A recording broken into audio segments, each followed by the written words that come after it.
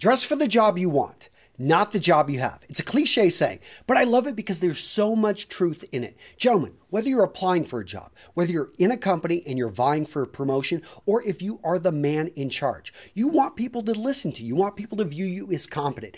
The way that you dress, the way the clothing you put on your back is going to have a huge impact. In today's video, I'm going to share with you the secrets of dressing for success.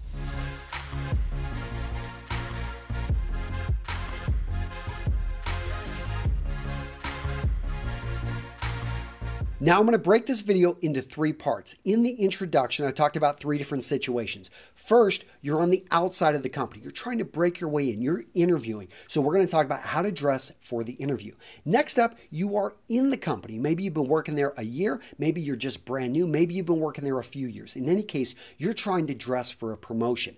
Finally, let's talk about you're a mid-level manager. Maybe you're the CEO. You're the guy running the company. You're in charge. How to dress so you come off as competent so people will trust you, they'll listen to you, they'll follow you. Let's start this off by talking about dressing for the interview.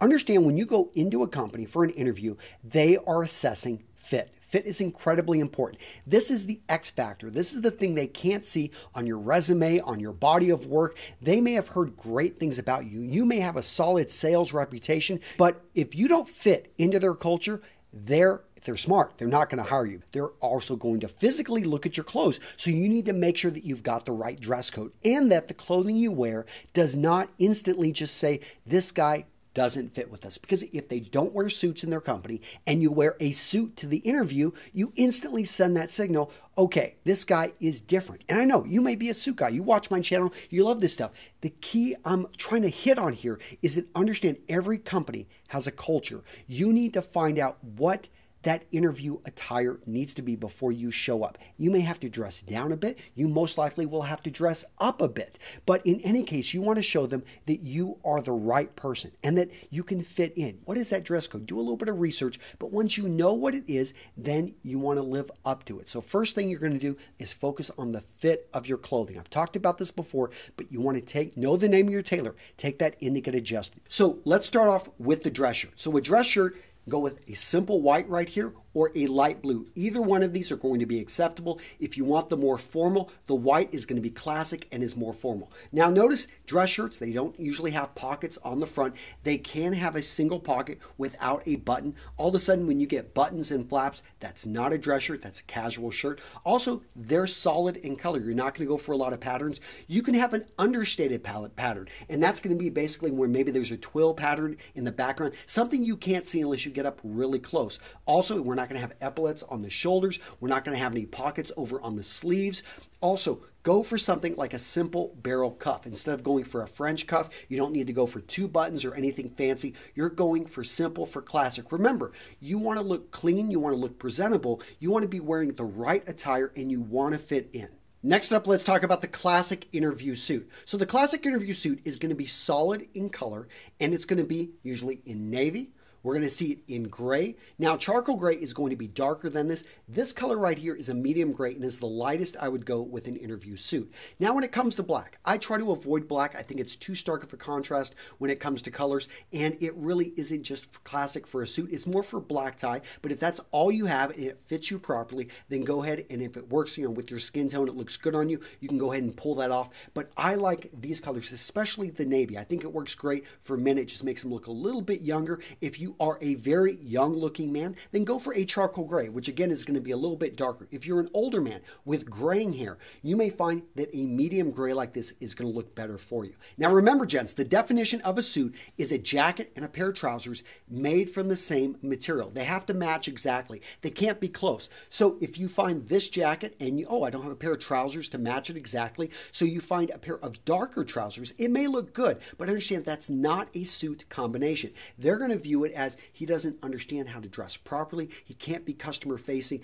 and that's a big deal. Now, if you're wearing a suit to an interview, you pretty much need to wear a necktie. You want to look for something that's classic, something conservative, something that isn't going to draw too much attention to itself, and something that is going to work with your clothing. Now, everything we talked about, those dark colored suits with light colored shirts, all of these neckties are going to work. So go for small repeating patterns. Go for colors that just aren't going to stand out. Don't go with anything neon or anything like that. So small repeating patterns like this dot. You can go with a solid here, small repeating pattern, small repeating pattern. Now red, you can go with a small repeating pattern on red, but what you want to avoid is a brighter red. You don't want to go in wearing that super power tie because again, you're trying to fit in, not overpower your interviewer. So up to this point, we've been working to fit in. Now let's have a little bit of fun. Let's look at the shoes. So you can go with a pair of black cap-toe Oxfords. That'll work with either suit we just talked about. You can go with dark brown cap-toe Oxford, a little bit different, or you can go with a two-tone cap-toe Oxford. Look at this right here. We've got the slightly different colored leathers. So you can have a little bit of fun. And hopefully what I'm opening your eyes up to here is in the interview attire. You can have fun with it, but it has to be in the small details. Maybe a little bit here with the pocket square, go with the presidential fold. It may be you having fun with your shoes. Now, here's another Oxford here. We've got a medallion right here on the front, an oxblood maroon color here. Very nice. You could actually wear this with either outfit. This one right here, this is going to push it. And I wouldn't recommend this for an interview. Why? I love the broguing, but this is going to make it a very casual shoe. Another shoe you want to be careful of in an interview is going to be the Blucher. Now the Blucher, this may look classic. You may think it's going to go great with that medium gray suit, and it would if it wasn't interview attire. Now here we have an open lacing system. Remember the difference? We got the back quarter. It's been thrown on top of the front part, which is the vamp. Again, you could wear this if it wasn't interview attire. Now, all these shoes I just showed you guys, you can grab over at Ace Marks. They're the paid sponsor of today's video, and I've been wearing their shoes for 2 years, and I love them. Why? Because they're light, because they're flexible, because they are incredibly comfortable, guys, and they are beautiful shoes. I'm gonna link to them. There's a special discount code you can use. Go check them out. Now, another thing about Ace Marks that separates them from a lot of the other companies out there is their shoe trees. Now, these aren't any normal shoe trees. These are shoe lasts, and there's a big difference. A last is actually the form that they use to build the shoe around. When they put the leather around it, they shape it. Why is this important? Because think about it. You're out walking, you get your shoes wet. You put these in there, not only are they going to absorb and take out the moisture, they are going to reshape the shoe back to exactly where it should be. Another reason I love Ace Marks, guys, when you buy the shoes, you can actually buy a matching belt. At the end of the day, Ace Marks is owned by shoe enthusiasts that listen to you. So check out this new design. If you haven't been to their website lately, you're going to be blown away. They've got a whole new collection that you guys gave them feedback on and they developed. Look at these things. Beautiful, beautiful blue suede in here. Now, I have the other pair and I've been wearing these and I was like, they can't improve upon them. Well, they just did. And yeah, these things are beautiful. Oh, in addition, they've got size E. Gents, I'm linking to Ace Marks down in the description. Use that link. Use that discount code. Go check out the new designs. Awesome company. Congratulations, you got the job. Now you want to start dressing for the promotion. You've been working there 6 months, maybe you've been working there 2 years. In any case, you want to move up at that law firm. You want to move up to the top of that consulting firm. To do that, let's look at how the people at the top are dressing, how they're presenting themselves. You have to look competent, you have to look the part. You've got to have your day-to-day clothing that simply makes you look the part of that competent banker, that competent consultant. So to do that, okay, so this is going to be one of your go-to shirts. It's classic, it's casual, it's something you can, in a pinch, dress up with a suit, but most days you can dress down and not even wear a necktie with this. This is your classic Oxford. Basically, we have white going down, blue going across, and what that does is it gives, from a distance, that light blue look. But this is a casual shirt. So maybe you need to dress it up a bit. In that case, you can still bring in a small repeating pattern, but this one has a bit of a sheen to it. This is a classic dress shirt, and when I come in here, I see a dot pattern. Again, this one has a little bit of a spread collar. I can still wear this with maybe a half Windsor or a full Windsor necktie knot. I could dress it up, dress it down by deciding not to wear the necktie, but this is a classic dress shirt. It's going to look great, especially if I wear this maybe with a power tie, if I wear this with a dark colored suit. This one definitely going to look good. I can stand apart from the crowd. Look at this one right here. It's got a small repeating pattern. This pattern right in here is going to be a little bit of a check pattern. This is going to be more casual. Now I can still dress it up with a necktie, with maybe a medium colored suit, but this is something that you wouldn't want to wear into the board meeting, but it's definitely something you can wear day to day. So this next one may be a little bit controversial, but I think a man that's looking for a promotion can stand out in a positive way with a pink shirt, especially if it complements his colors. So if you have darker colored skin, you have darker colored hair, pink will work great for you. Again, focus in on the fit and wear it with confidence. So this last shirt I'm showing you right here is the most casual of all the shirts I'm showing you because of the pattern. The pattern is very strong. It grabs attention. Now, you could throw a jacket over this and you could wear this maybe on a casual Friday. If you were in a more casual work environment, you could definitely throw a sports jacket on this and it would look great. But in a very conservative business environment, understand this may not pass for a dress shirt, but it's still a great looking shirt that I think many men could wear in many situations. So next up, let's talk about sports jackets, blazers, and odd trousers. And when I say odd trousers, I'm talking about jeans, I'm talking about chinos, I'm talking about a wide range of different pants here, but none of them actually match with a suit. Now, you can actually pull off a casual suit at this level, especially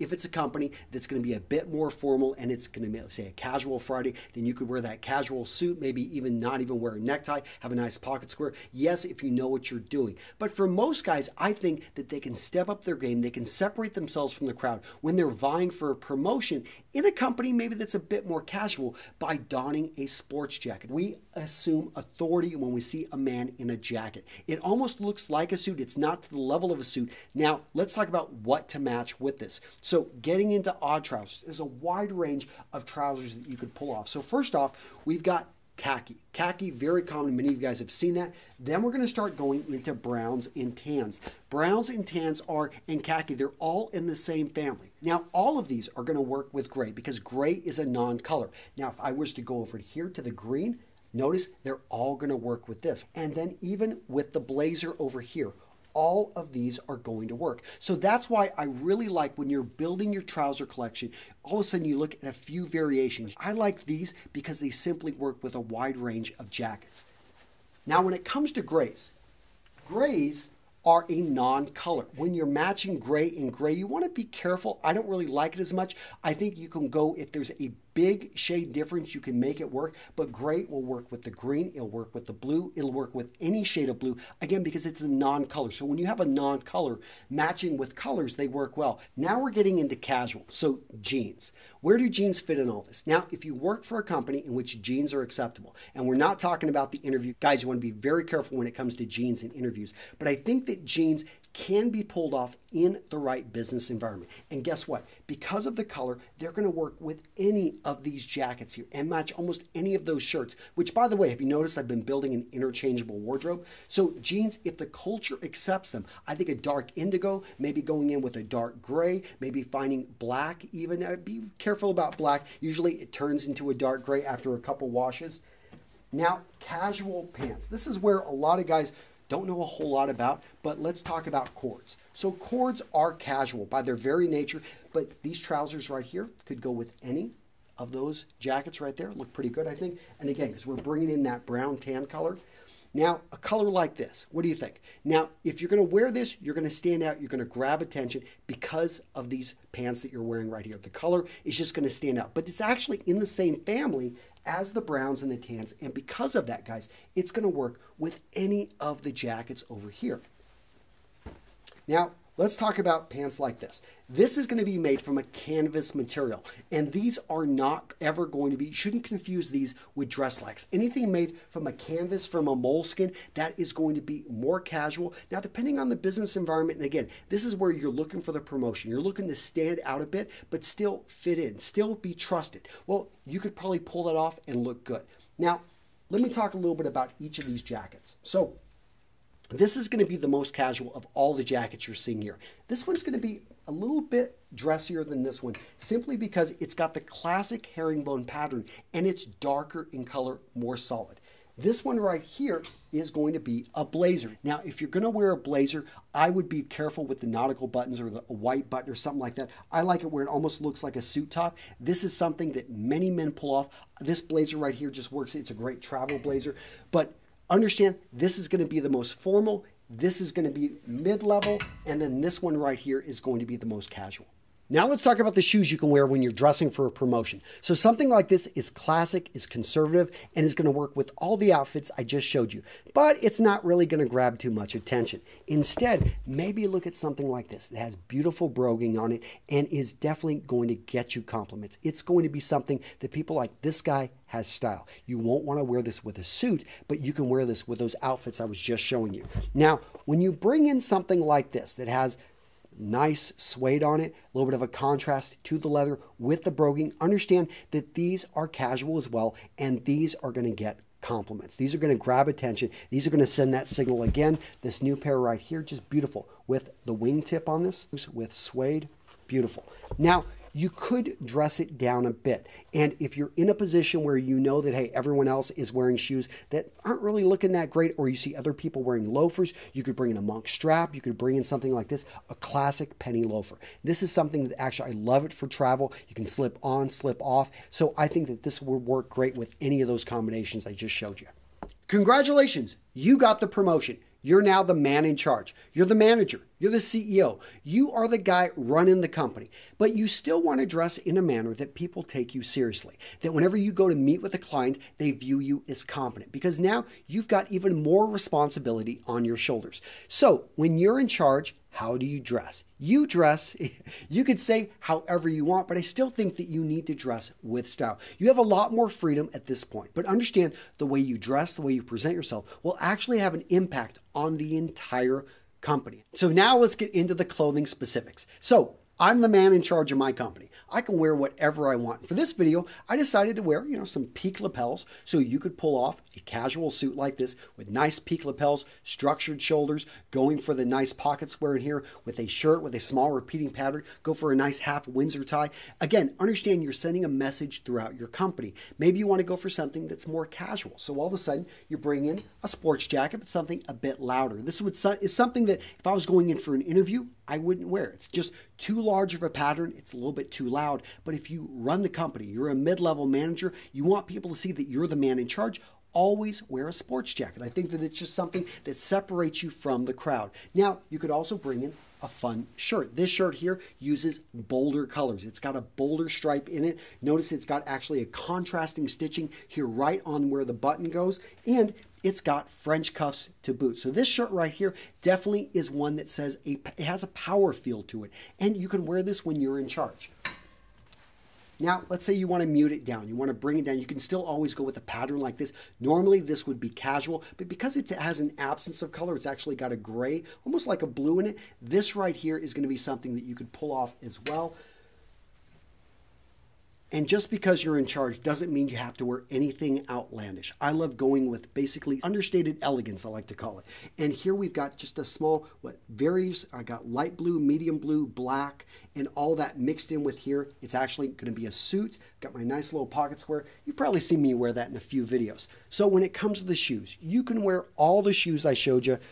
Any of these are going to work. I really love these right here. They have that beautiful medallion on them.